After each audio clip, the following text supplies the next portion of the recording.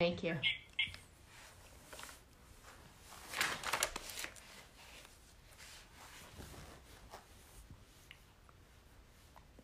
Hi, Tab. You're the first viewer. Tab 1. Welcome, Tab 1. You were the first one, followed by Seaglass, followed by Beauty Love, followed by Megan Fox. I've been seeing you every day, Megan Fox. Thank you so much. Oh, there's David Phoenix. David Phoenix. He has joined us, and he has a piece up on Sunday Paper Instagram today, a great piece on how to cook alone, dine alone, and make that a special experience, which is really, we were talking about most people do menus and everything for 4 to 6. So he did a menu for 1. Oops. And which is really smart. Why'd you put me over here? Well, I was hanging off the edge there, so I was. You were? But David Phoenix is not only a great person, but a great cook. He really makes some delicious things. So I'm excited to read that and maybe try one of the Good Friday. Yes, thank you. Happy Good Friday. It is Good Friday. When I was growing up between 12 and 3, this time you were in the church, not allowed to speak, not allowed to eat. You were fasting all day and only fish. So we have gone from the church to Instagram Live. What a big switch. We'll still eat our fish today. We will, yeah, we'll eat our fish. And we will say a prayer. Oh, for sure. We're going to all say prayers. And then Mellian88, sending you both lots of love and prayers. Hope you're fine. Mila says, shout out to small businesses. There you go. Small businesses. Tomorrow morning, that's Saturday at 10 a.m. Pacific, we are doing another round of Small Business Saturday. For everybody out there that works with companies, that's a business owner, that's an employee, we are doing Small Business Saturday tomorrow morning with Lori Grenier from Shark Tank.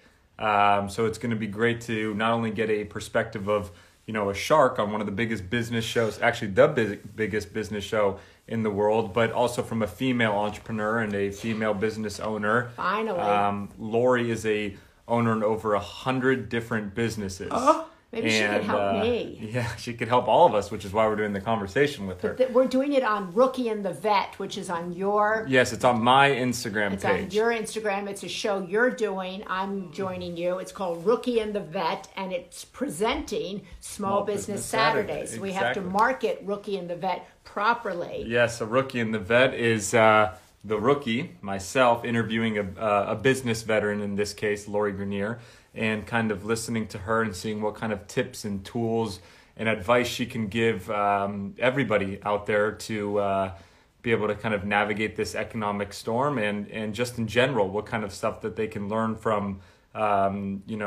such an expert in her field. So I'm really excited to be able to talk with her. I'm Rookie and the Vet. Yep. And I'm excited because so many people have asked for us to talk with Lori and to bring on a shark from Shark Tank. And it's going to be great. I can't wait for you guys all to come and listen. And if you have any questions, please... Leslie Geff, small business owner. Okay. Well, if you have any... Leslie, if you said you're a small business owner, bring some questions, or you can message me and we will make sure to ask her as much as we can. Small businesses are really kind of what holds this country together and makes up such a large percentage of the workforce. And we are both big advocates of supporting small local businesses. And that's why we are doing Small Business Saturday, to continue to help you guys and get some expert advice from some of the best. So that's tomorrow morning, 10 a.m. Pacific, 1 p.m. East Coast time, on my Instagram page, at Patrick Schwarzenegger.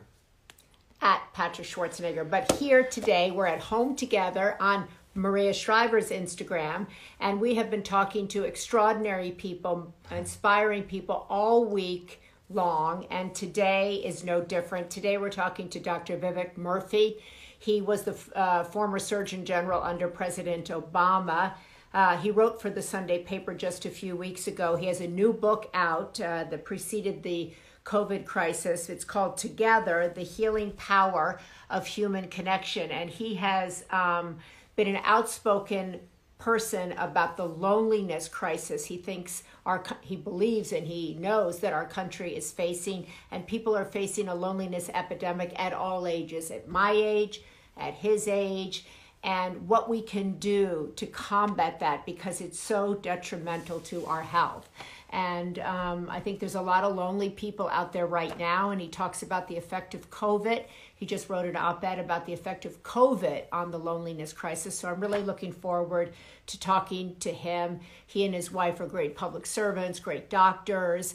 And we want to shout out once again to all the healthcare professionals who are working on our behalf, to all those who work in the grocery stores, the pharmacy stores, you know, everybody working on our behalf. And I'd like to also mention that all of us who are at home are doing our part. We're also being of service because we're serving our states, our communities, our countries by staying at home.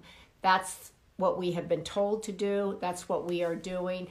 And so I want to commend everybody. This Apricot Lane Farms, I just saw that they joined us. They do incredible work speaking of small businesses. So we'll get back to that. Maybe we'll talk to some people after we talk to Dr. Murthy.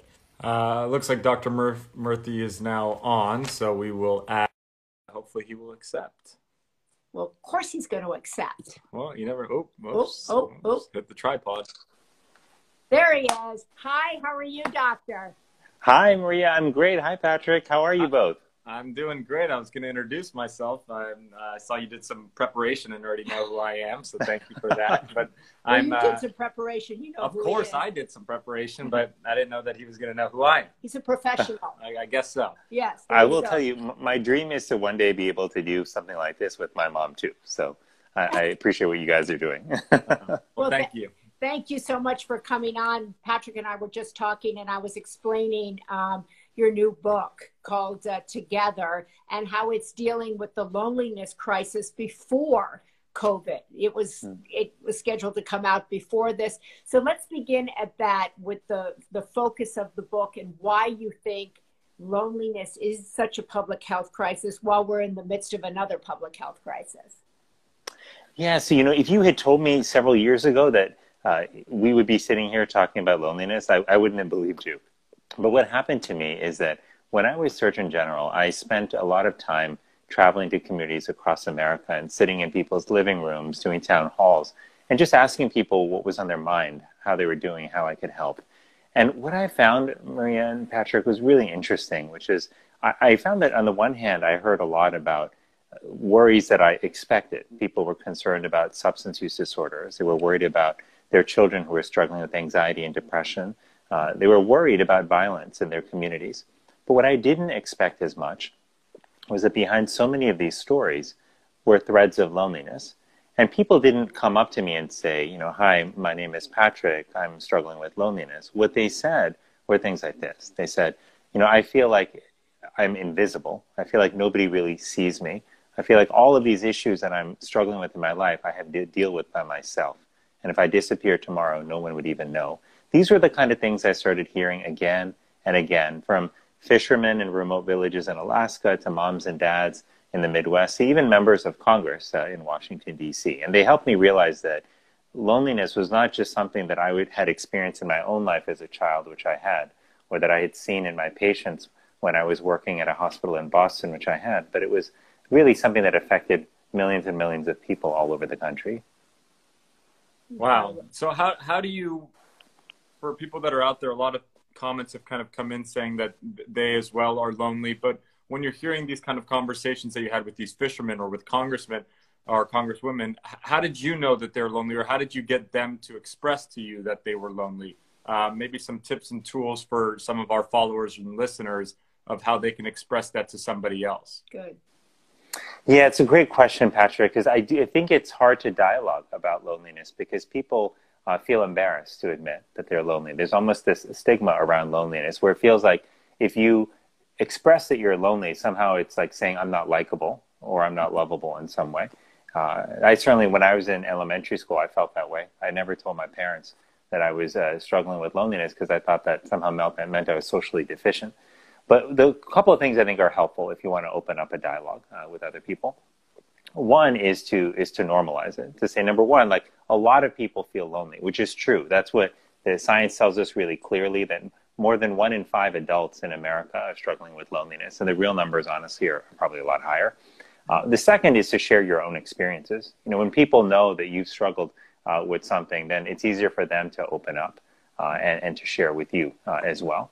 And then the third thing is when people are talking to you, if they start to broach the subject, is to really listen intently, to give them your full attention. A lot of times, with the best of intentions, we may listen to somebody else, but we're distracted a lot. This is one of those moments. If somebody starts to open up, you want to be fully present. Give them the gift of your full attention. Got it. So, Doctor, can you also said in this article that I just read is that you have some strategies for people.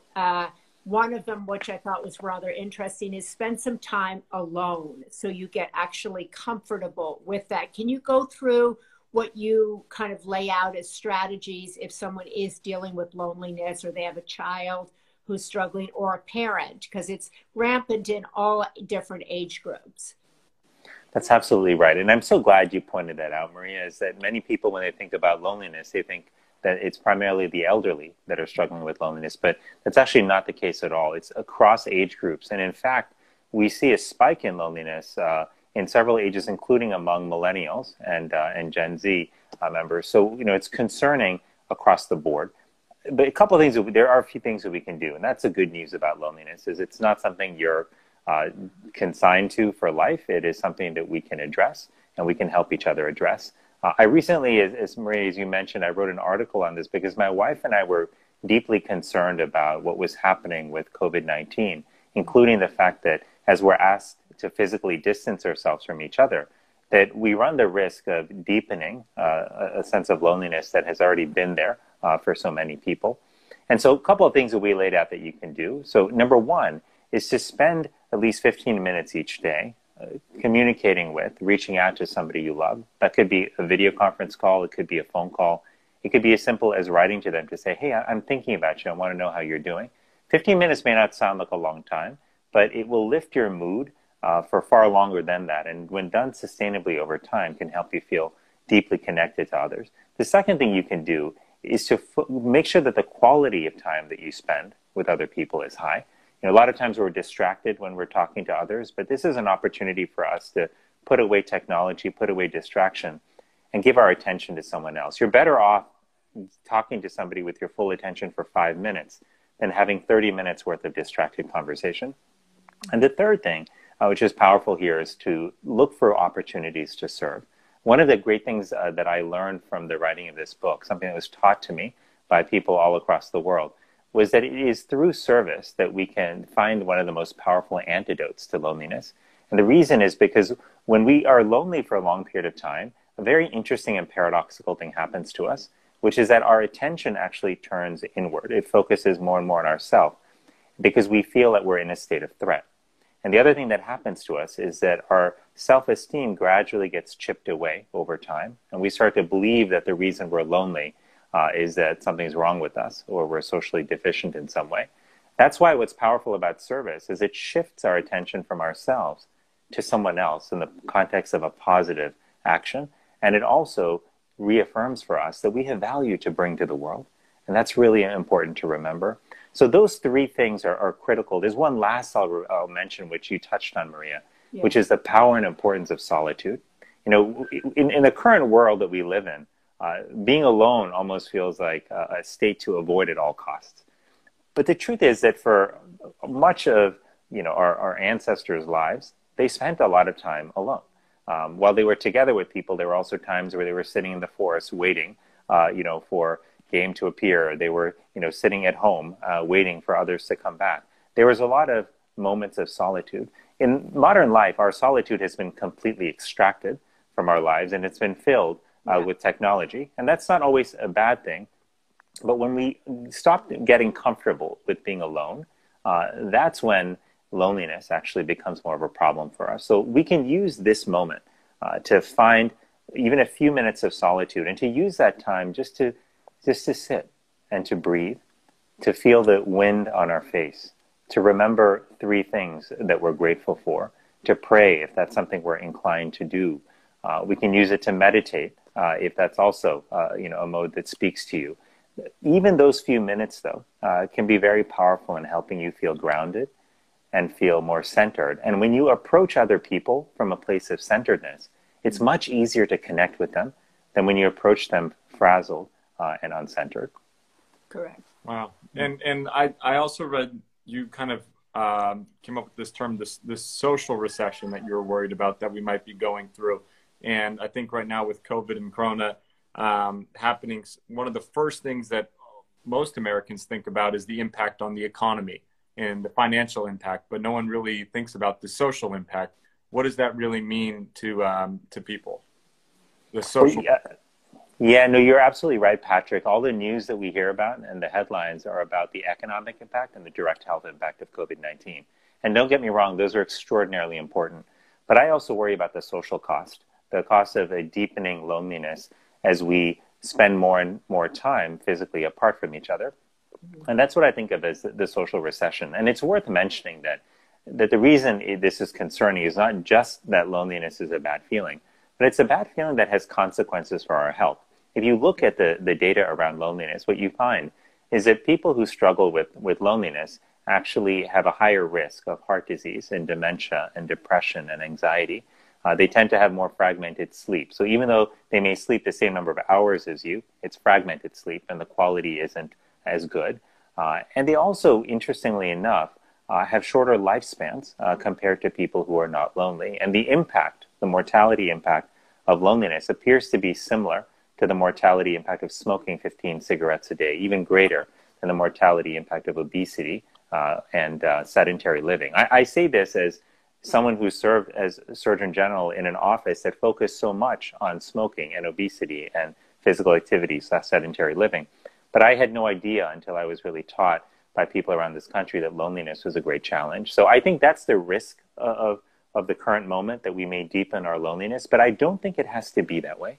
In fact, I think the opposite can happen if we choose to recognize this as a moment to take stock of our relationships, to refocus our life on the people in our life, and to ask ourselves if the priorities that we would state in our lives are actually the same as the priorities that we live. Like, I'll tell you, for me, if you ask me what the top 3 priorities are in my life, they would be people. It would be my wife and my kids and my parents and my sister. Like, it would be people. But if you ask me if that measures up with how I actually live my life, I would tell you that there have been plenty of occasions where I put my time and my attention and my energy is actually on work and on other things in my life. And I want to close that gap. And I think this is an opportunity for all of us as our lives are being turned upside down to ask ourselves what kind of life we want to lead. We can use this moment to strengthen our connections using some of the steps we talked about earlier. But I think it's equally as important that we come out of this time, and it will end. We will be able to resume physical contact with each other and get together again. But what matters is that we come back to that moment with a commitment to focus on each other, to place each other in our lives as priorities and not as a secondary sort of objectives. So that's my hope for what will come out of this. I love that. I mean, for us, several people have talked about coming out of this kind of strengthening, as you said, our familial ties, our relationships, using this as a moment to reflect on where we're lacking. Great Britain, I think about a year ago, appointed a minister for loneliness. They made it a cabinet position, I recall. Do you ever see anything like that happening in this country, where we actually acknowledge we have this larger kind of public health crisis of loneliness and we elevate it to a government level? Would that be helpful? Well, I do think we need to have a very clear and explicit focus on social connection in government. And there are a couple of reasons. It's not because government actually is the key to solving all of our loneliness problems. In fact, I came out of the experience of writing the book together with the understanding that each of us actually has the power to build connection, not only in our lives, but to help others find deep connection in their life. So we are, each of us, the solution to a disconnected world. But that said, government has a really powerful role it can play. When government focuses on a problem and calls it out, it can draw people's attention to it. It can bring research resources to bear. It can coordinate efforts around the community so that we can more intentionally design workplaces and schools to facilitate connection. And so what I would love to see, like in our government, is a very explicit focus on strengthening social connection. I do think it would be helpful to have an individual who worked across sectors in government, to help drive us toward that goal. Because if you prioritize and care about human connection, that affects how you design transportation policy and housing policy. It impacts where you put healthcare research dollars. It impacts how you think about educational policy and the design of schools. So this is not one issue that should be siloed off to the side and and squirreled away in the Department of Health and Human Services. This is a larger principle. It's a deeper value that has to inform not only our government's policies, but the decisions ultimately that each of us make in our lives. I love that, Doctor. Several people here are saying, I'm lonely. I'm a bit of an introvert. Are there ways for me to volunteer through through technology, televolunteering? A couple of people have asked, is there such a thing as a lonely tribe or a lonely group that they could join? I don't know if there's any kind of thoughts you have about that. Well, that's such a great question. I think one of the exciting things that's happening right now, despite the deep pain that people are experiencing, is people are looking for new ways to serve. And, sometimes when you're feeling alone and you're feeling down, you might hesitate to reach out to other people because you might think, gosh, am I the only one who feels this way? It feels like everyone else is living the dream on Instagram and on Twitter, and they seem to be doing great. But you can be relatively assured that most people are going through some kind of turmoil right now because of everything we're all going through. So I think this makes it all the more important that we reach out to other people in our life. If you're looking for ways to serve right now, what I would say is start very locally. Think about your neighbors and ask, are they okay? Can I check on them? And just make sure that they've got food, that they're able to go out. A lot of our neighbors may be elderly or have other chronic illnesses and may not feel comfortable going to the grocery store and may have a hard time ordering groceries in many parts of the country because the wait time is so long for delivery. Simply calling up your neighbors, reaching out to friends to check on them to make sure they're okay. These are powerful ways that you can serve.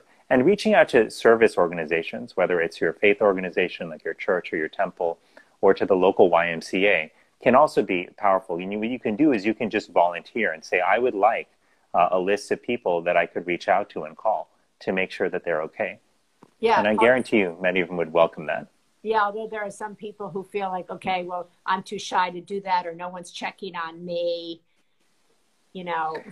Sure. And this is why, in part, it's really important that we all check on each other, right? And one thing that I've noticed in my own life is when I've been in a deep place of loneliness, and I don't feel like reaching out to anyone else, when somebody reaches out to me, that doesn't just make me feel better. It actually makes me feel empowered, actually, to reach out to others as well. And so there's a real synergy and spillover effect here. And that when we are served by others, that is a virtuous cycle that enables all of us to serve and to give more. Maria, I'll say one last thing, which is just, it's on my mind. I have so many friends and colleagues who they're in medicine, they're doctors, they're nurses, they're on the front lines right now. They're putting their lives on the line to take care of people who are sick with COVID-19. And a lot of times they don't have the personal protective equipment like masks that they need. And so it's a really difficult situation for them.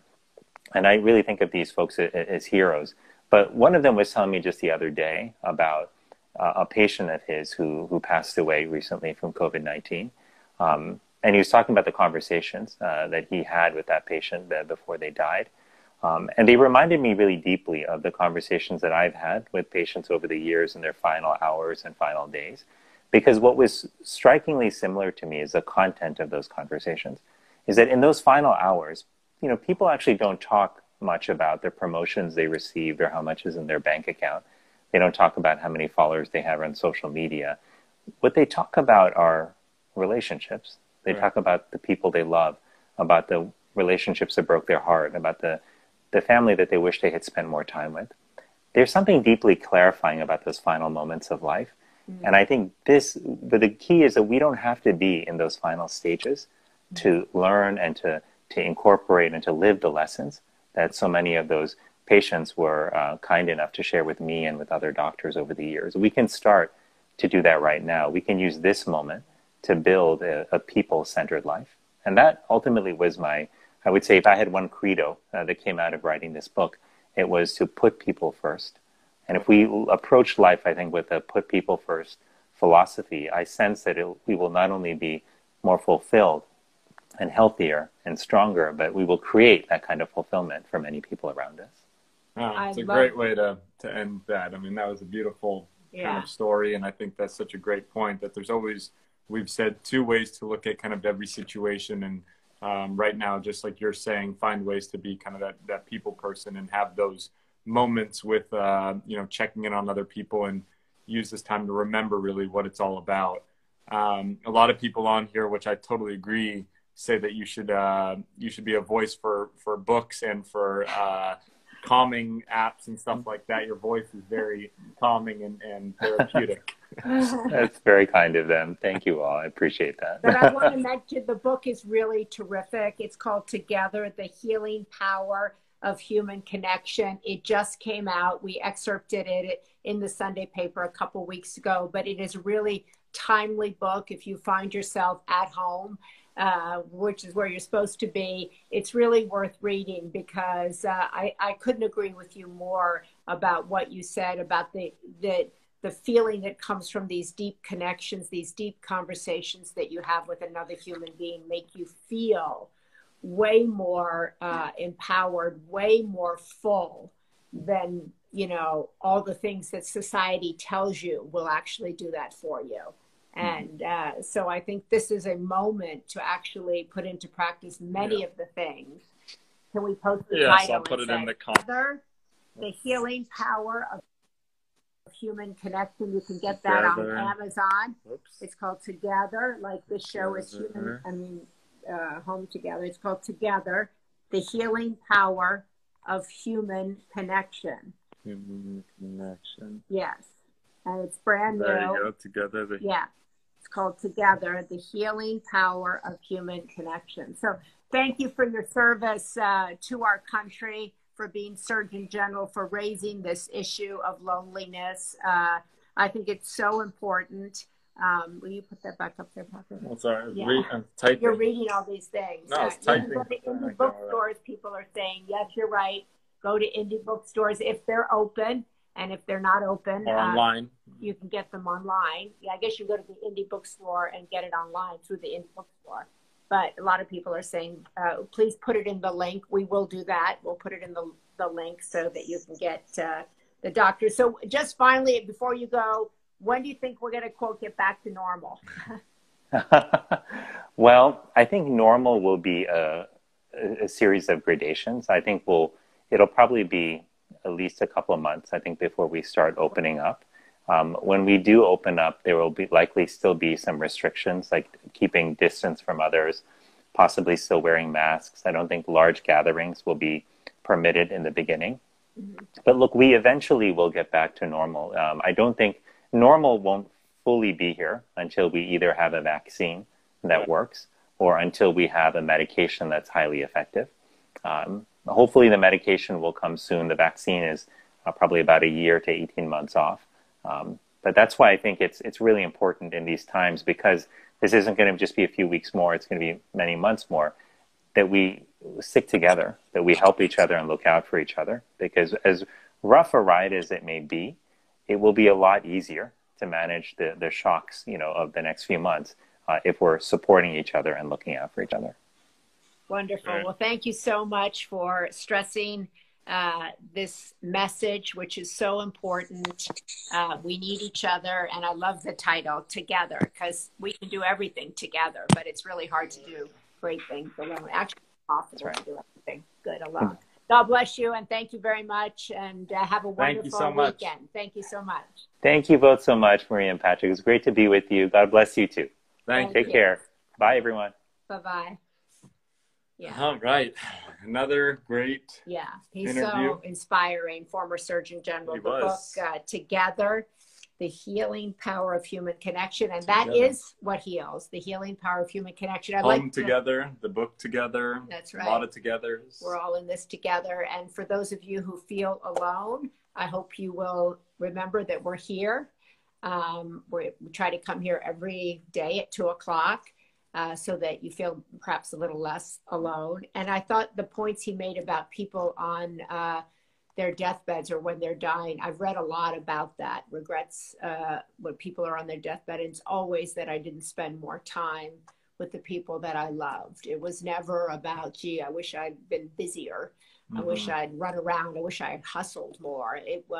It's always, I wish I had stopped. I wish I had stopped the hustle and connected with my kids or my siblings or people that I really care about. I wish people that I care about knew I really cared about them. Right. I really care about you. Thank you. I really care about you. And I really care about everyone that's listening. So Thank you guys for watching, and hopefully this continues to impact you and brings a optimistic, message every day, and you guys can learn from this.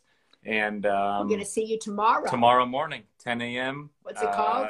Rookie and the Vet presents Small Business Saturday. Where? Again, on my Instagram page at Patrick Schwarzenegger. I'll comment it right now. Again, that's 10 a.m. Pacific, West Coast time. And then on Easter Sunday, I'll be back here by myself early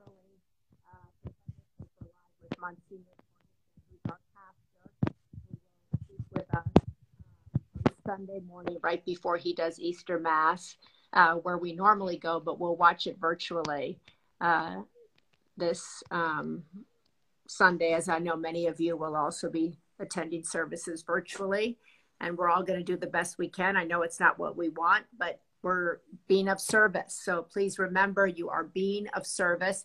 And we have a great week next week. We're going to kick it off with Mike Rowe on Monday, who has this great Facebook Watch show called Returning the Favor.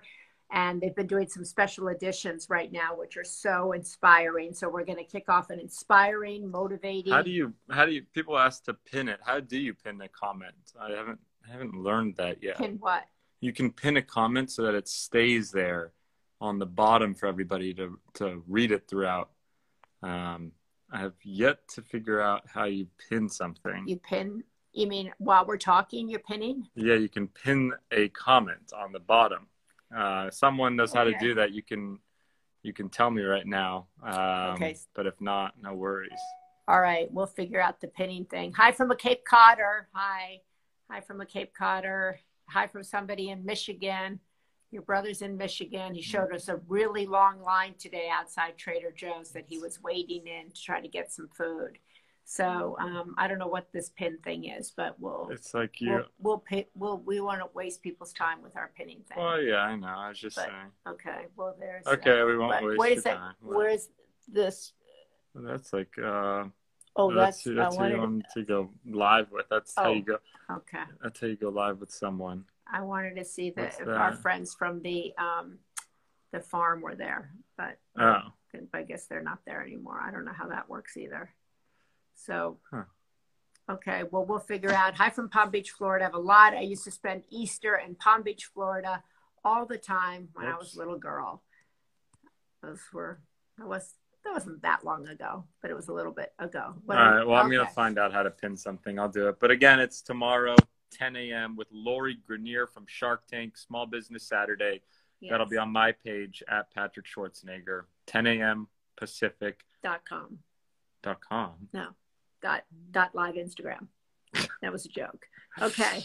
The phone is so low. It says comment box is on the bottom and can then. Who is telling you that? Who's telling you that? Mick Lansky. Oh, tap and hold it. Okay, let's try that quickly. Why are we doing that? Because you'll see. Watch. Pacific at. Oh, Maury, tap, comment, and hold it. Boy, everybody knows how to tap and pin, except for us. Nope. Did you tap and pin? I thought I did. Okay. Well, we will have this Instagram tutorial later offline, so we don't. We didn't do it. There's a thing there. I know. And tell us who you want to hear from. We're trying to book many. Pin. Pin. Boom. Oh, boom. You comment it and then you hold it down. 10 a.m. Pacific. Okay, boom. There you go. So then it stays there on the bottom. But you don't say what day. You didn't say what day. They know right now. They know it's tomorrow, right, guys? You know it's tomorrow. Okay. Wow. Small Business Saturday. I would hope you know what day that is. Okay. Happy Good Friday. Happy Holy Saturday. Happy Easter. if we don't see you, but we'll see you tomorrow. We will see you tomorrow, Elizabeth 10 a.m. Gilbert, that's a good idea. All right. God bless you. Still trying for Ryan Reynolds. We are still trying. We need Whoever help. could go book Ryan Reynolds for us. What happens? Please do. We'll like, I don't know, we'll send you like a cup of coffee, or we'll send you cupcakes or cookies. We'll definitely send you some of your homemade coffee or something. All right. We'll see you guys tomorrow morning. Bye. 10 a.m. Pacific, 1 p.m. East Coast. Bye.